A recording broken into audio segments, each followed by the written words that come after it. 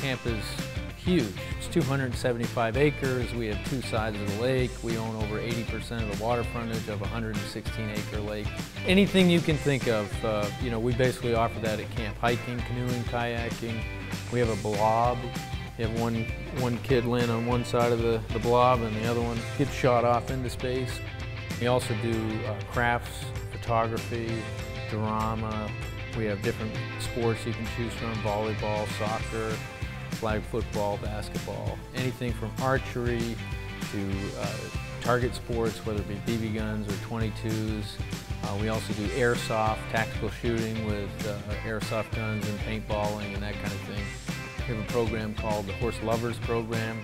If you're a horse lover, you just really want to come because you get horses all day, so we pack as much in that week as we can.